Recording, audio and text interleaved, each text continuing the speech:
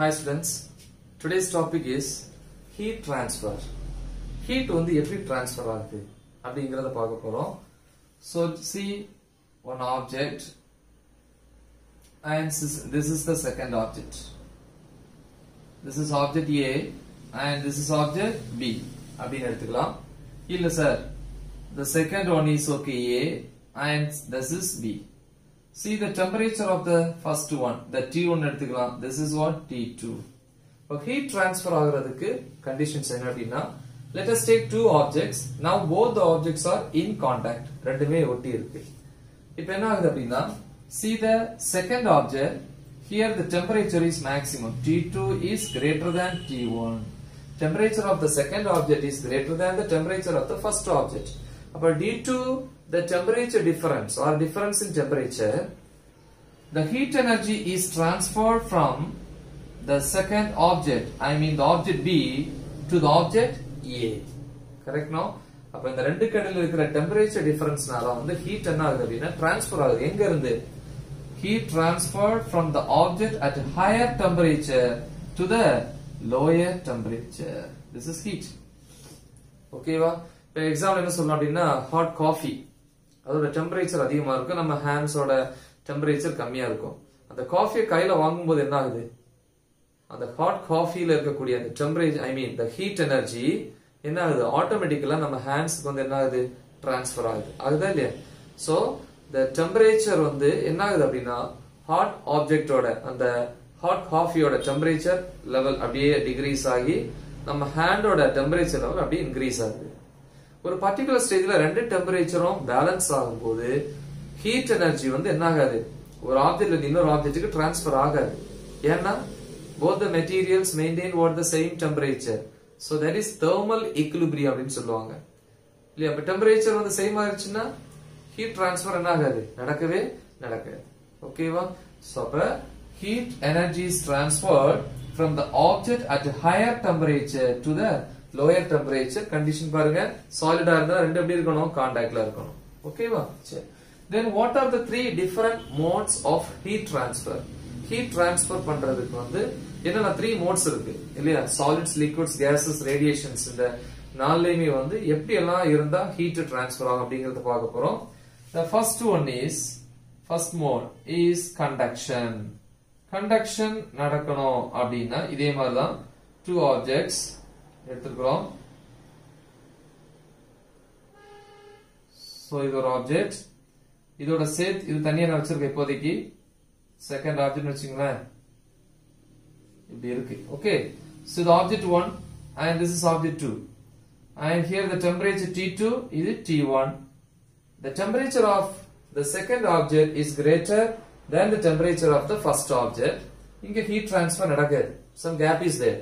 அப்ப என்ன பண்ணணும் அப்படின்னா, இந்த second, I mean the first object இருக்கு இல்லையா, அதையும் இது கூட சேர்க்கிறேன். அப்ப அதோட ஆக்சிஸும் ஃபர்ஸ்ட் ஆப்ஜெக்டோட ஆக்சிஸும் செகண்ட் ஆப்ஜெக்டோட ஆக்சிஸும் சேம் தான். அப்ப இந்த மாதிரி இருக்கும். ஓகேவா?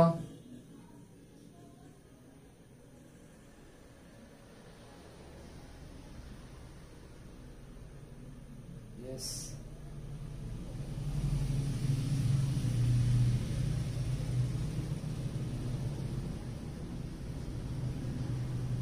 So this is the first object, this is the second object. Now both are in contact. Is that clear? இந்த ஏரியா இது என்ன சொல்லுவீங்க, ஏரியா ஆஃப் கிராஸ் செக்ஷன். இது எதா இருக்கு, ஏரியா ஆஃப் கிராஸ் செக்ஷன். இது இன்னொரு ஆப்ஜெக்ட் இப்படி சேர்க்கிறேன், கரெக்டா? அப்ப இதோட ஏரியா ஆஃப் கிராஸ் செக்ஷன். இப்ப இது வந்து ஹாட்டர் ஆப்ஜெக்ட் வச்சுப்போமே, எக்ஸாம்பிள் இல்லையா? சோ இது வந்து ஹாட்டர் ஆப்ஜெக்ட், இது வந்து லிட்டில் டெம்பரேச்சர் மினிமம் அப்படி இருக்கிற மாதிரி வச்சுப்போம். இப்படி சேர்த்து வச்சேன்னா, சோ இதோட லென்த், யூனிட் லென்த் L ன்னு எடுத்துக்கலாம், L, and this is the area of cross section A அப்படின்னு எடுத்துக்கலாம். ஓகேவா? சோ அப்ப இந்த ஏரியா ஆஃப் கிராஸ் செக்ஷன் வழியா தான் இந்த ஆப்ஜெக்ட்ல இருந்து ஹீட் என்ன ஆகுது, உள்ள டிரான்ஸ்பர் ஆகுது. Now see the area of cross section which is perpendicular to the heat transfer. இல்ல இது ஏரியா ஆஃப் கிராஸ் செக்ஷனா, இந்த இருக்குல இந்த ஆப்ஜெக்ட்டோட ஏரியா ஆஃப் கிராஸ் செக்ஷன் எப்படி இருக்கு, ஹீட் வந்து இந்த ஆப்ஜெக்ட்ல இருந்து இப்படி டிரான்ஸ்பர் ஆகுது. So this is theta is equal to 90 degree. This is area of cross section. அப்படின்னு சொல்லுவாங்க இல்ல? ஓகேவா? see first பாப்போம் conduction அப்படினா என்ன. See, the two objects are in contact, but both the objects maintain different temperature.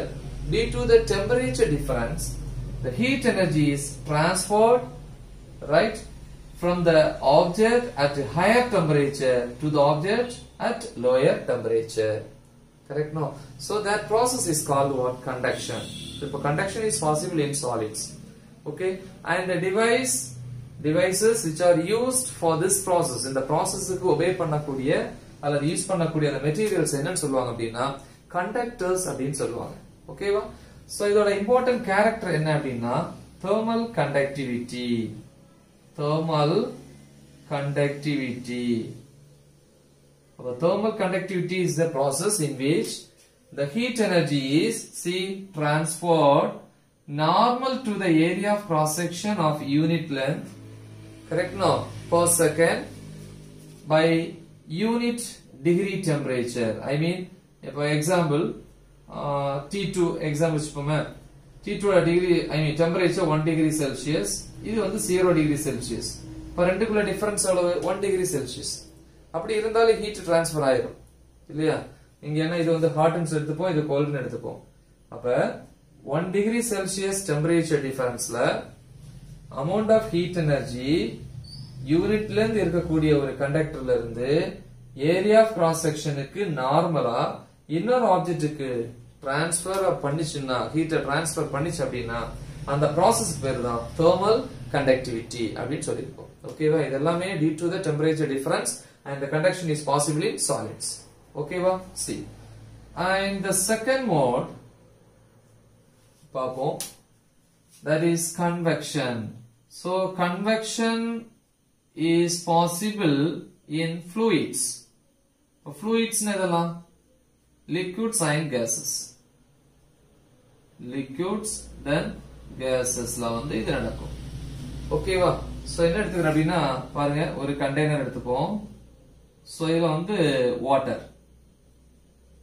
This is water. So I am heating here by the induction stove, whatever may be. So this is here, the process is what? Heating. Correct? No? So இப்ப என்ன ஆகுது அப்படின்னா the bottom of that, இந்த கீழ இருக்கிற water என்ன ஆகுது அப்படின்னா ஹீட் ஆகுது. ஹீட் ஆகும்போது என்ன ஆகும் அப்படின்னா அந்த வாட்டர் வந்து எக்ஸ்பேண்ட் ஆகும். எக்ஸ்பேண்ட் ஆகும்போது என்ன ஆகும்? Density decreases. Okay, automatically the water which is placed at the bottom of the vessel directly receives the heat energy by the process of heating. Heat பண்ணும்போது அந்த ஹீட்டிங் ப்ராசஸ்னால கீழ இருக்கிற இந்த வாட்டர் என்ன ஆகும்? ஈஸியா வந்து அந்த ஹீட் எனர்ஜி அப்சர்வ் பண்ணும். அதனாலதான் அந்த வாட்டர் என்ன ஆகுது? எக்ஸ்பேண்ட் ஆகுது. இப்போ அதோட டென்சிட்டி வந்து குறையும். அப்ப டென்சிட்டி டிகிரீஸ் ஆகும்போது என்ன ஆகும் அப்படின்னா அந்த வாட்டர் மாலிகுல்ஸ் வந்து அப்போர்ட் டைரக்ஷன்ல மூவ் ஆகும். அப்போர்ட் டைரக்ஷன்ல மூவ் ஆகக்கூடியது இந்த வாட்டர் மாலிகுல்ஸ் மேல போகுது. Reason density degrees ஆகுறதுனால.